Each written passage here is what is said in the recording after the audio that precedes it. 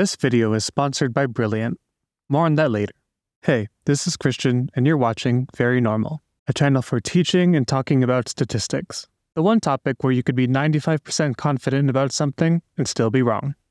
Correlation does not equal causation. Even if you're not in statistics, you've probably heard this phrase before. It's a reminder that our pattern-seeking primate brains are not always correct. Two things can look related, but this can be an illusion created purely out of randomness.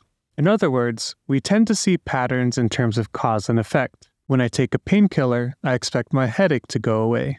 When I lift weights at the gym, I expect some gains. When you watch a video I make, you click the subscribe button. Causes make effects. But when you stop to really think about it, it can be really hard to define what a cause is. What does it mean for one event to cause another to happen? Furthermore, how can you formalize this in terms of a statistical model? Luckily for us, people much smarter than me have thought about this question a lot and turned it into its own subfield of statistics, causal inference.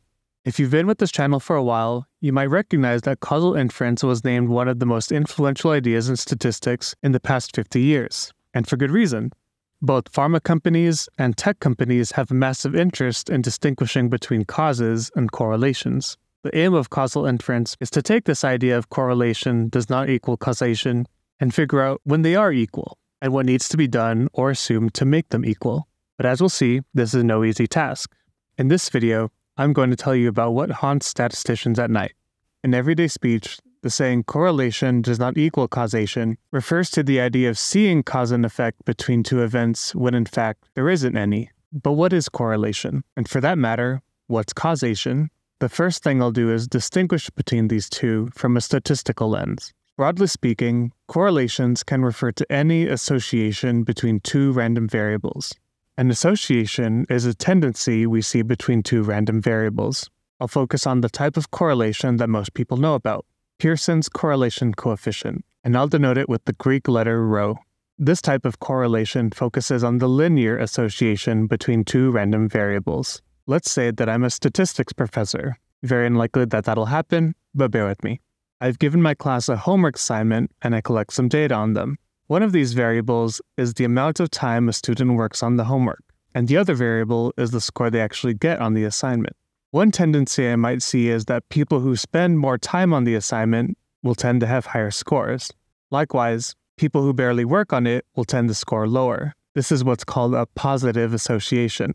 I've only noticed that higher work duration is usually paired with high scores, and lower duration with lower scores. This relationship is symmetric. I can also say that higher scores are associated with longer work times. Once I've collected this data, I can use this equation to calculate the correlation between these two random variables. In this case, x will refer to the time spent on homework, and y will be the score they got. In the numerator, we have an expectation, which is kind of like an average. Within this expectation, we have a product. This part here describes how far a single student deviates from the average work time, and this part describes how far a student's score deviates from the average score. So this is the product of these two deviations. To show this, I'll mark the averages in the middle of our scatter plot. We can divide the plot into quadrants. Points in this region will produce positive products, while points in these quadrants will make negative products. By taking the average of all the products of all these points, we can get a sense if these two variables tend to vary more positively together or negatively. Likewise, if we have a similar number of products with similar magnitudes in all of the quadrants, taking their average cancels everything out. Visually, we can see that the second variable y doesn't vary in any particular direction no matter the value of the first value x, giving us this diffuse plot. This expectation in the numerator has a name, the covariance, and like its name suggests, it tells us how much two variables will vary from their respective means together. This denominator contains the product of the standard deviations of the two random variables. By dividing by this product, we standardize the covariance to be between -1 and +1. This helps us control for the variances and puts correlation onto a common scale. Correlation says nothing about how one variable affects the other, only that they tend to vary from the mean in the same or opposite way. On the other hand, causation marks a clear distinction between the two variables. A change to one variable, the cause, creates a change in the other variable, the effect. Unlike correlation, you can't flip the relationship between the two variables. The effect depends on the cause, not the other way around. Causality is a complicated subject, and it only gets more complicated in the world of statistics, where we have to deal with randomness as well. The framework that we'll use to understand causality is the counterfactual framework. A counterfactual is something that happens counter to what actually happened. Statisticians didn't want to call it a what-if scenario, so they gave it a fancy name instead. Let's go back to my previous example. Causal inference gets really hairy when the cause variable is continuous, so I'll simplify my example a bit. Instead of letting students work on the homework however long they want, they can only work on it for either 1 or 2 hours, no more and no less. One group will opt in for 1 hour, and the rest will opt in for 2 hours. Like before, they'll do the homework and get some score. Each student has a counterfactual. For the students in the 1 hour group, their counterfactuals are the score they would have gotten if they were in the 2 hour group, and vice versa for the 2 hour group. Let's zoom in on an individual student to get a glimpse of what a cause is. Given a student and their counterfactual, the only thing that's different between what actually happened and the counterfactual is that the student studied for an additional hour. This means that any difference between the actual and the counterfactual must be due to that 1 extra hour of studying. Therefore, this difference in the outcomes is the hypothetical causal effect of studying an additional hour on this student's score. In reality, we never see the counterfactual scores, but these ideas help set up how statisticians in causal inference think of causes. With this impossible to observe causal effect in mind, there are other strategies to get around this and still estimate other types of causal effects. One strategy is to calculate an average causal effect rather than an individual causal effect. This is what A/B tests and randomized clinical trials do.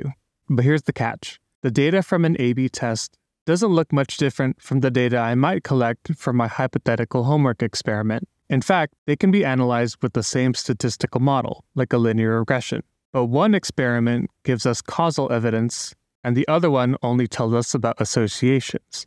Just having data and a statistical model won't let you estimate causal effects. You need control, or you need assumptions. If you don't have these, you have to deal with something much worse: confounders. From here on out, I'll be using directed acyclic graphs, also known as DAGs, to visualize statistical relationships. In a DAG, random variables are denoted by nodes.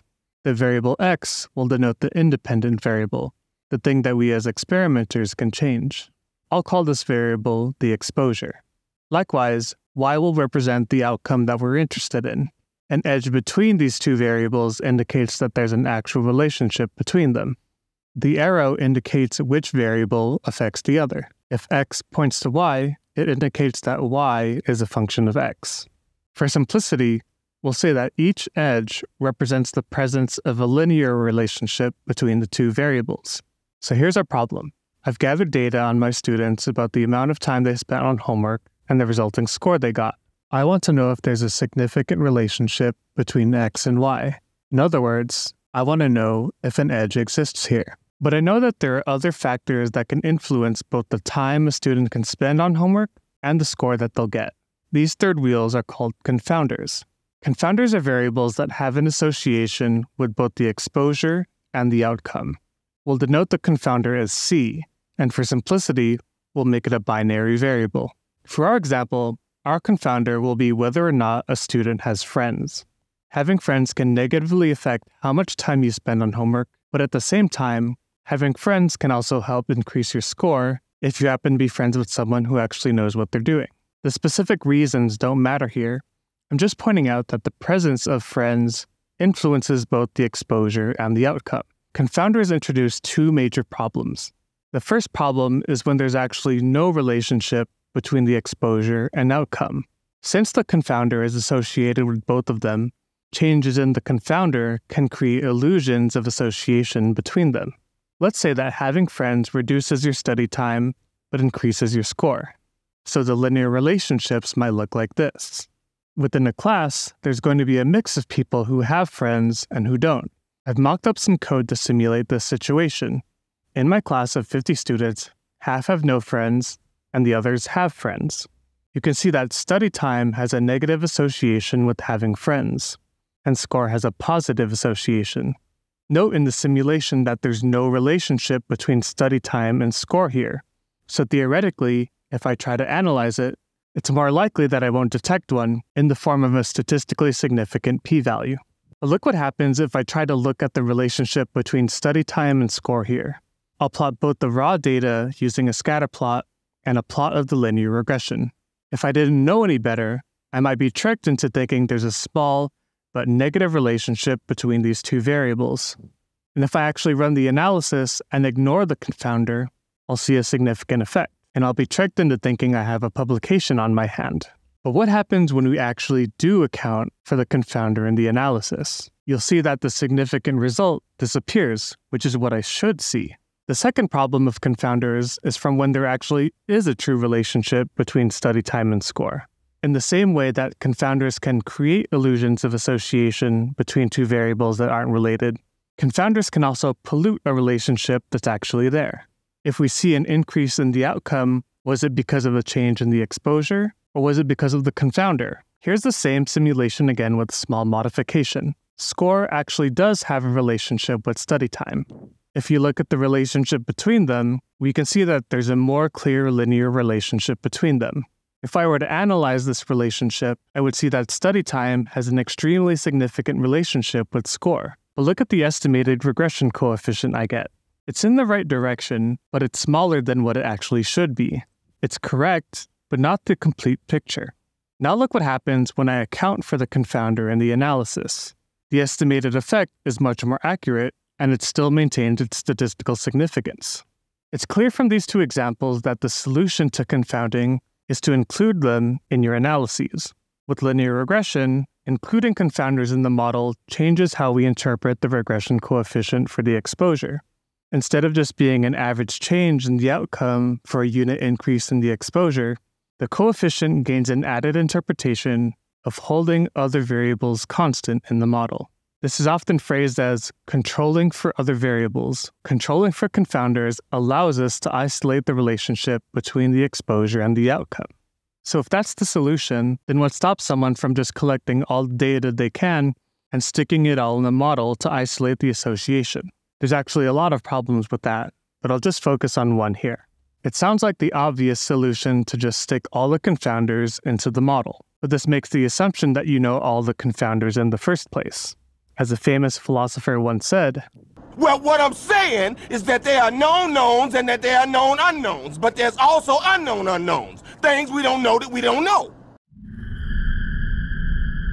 No matter how much data you collect, the specter of unobserved confounders will always haunt your analysis. We make a lot of assumptions in statistics, but the assumption that you have all the confounders is a pretty strong one. So much so that no self-respecting statistician will declare that a significant association is causal in a manuscript, unless they know that the data was gathered in a specific way. We've already seen that confounders cause problems whether or not there is a relationship between the exposure and the outcome. So one that you haven't measured or don't even know about is an even bigger problem. The problem of unobserved confounders has been known for a while. At one point in history, lung cancer was a rare disease, and then cigarettes became a thing. Several famous studies started to show an association between smoking and lung cancer. But the smoking industry was quick to hire some intellectual big guns to convince people that it was all just a funny coincidence. One of those big brains was Ronald Fisher, one of the granddaddies of modern statistics. Despite several converging lines of evidence, Fisher did his best to poke holes in the statistical findings. One of the holes he used was the unobserved confounder, in this case, a gene. Fisher proposed that there was some gene that made people more likely to smoke. Not only that, but it also increased their odds of getting lung cancer. But just like how Einstein didn't get it quite right with quantum physics, Fisher was on the wrong side of history with smoking. So where does that leave us? How do we account for something that we haven't observed and might not even know that we need to observe? Are we doomed to just have spurious relationships and polluted associations? If we were, we wouldn't be able to get new medicines to people who need them. Unobserved confounders will always be a problem for statisticians and analysts, but knowing that they exist is a first step in figuring out how to overcome them. In this video, we learned about the problem of confounders and saw how they could get in the way of statisticians trying to estimate causal effects. Correlation does not equal causation, but that's not the whole story, at least in statistics. If an exposure causes a change in an outcome, then they're also correlated as well. Causation implies correlation, just not the other way around. Instead, a correlation is a hint to causation that could be researched further or leveraged for prediction. If you like this video, then consider subscribing to the channel. If you'd like to get videos straight to your inbox, then subscribe to the newsletter too. I don't just talk about statistics there, I've also been chronicling my YouTube journey there, and things I've learned along the way.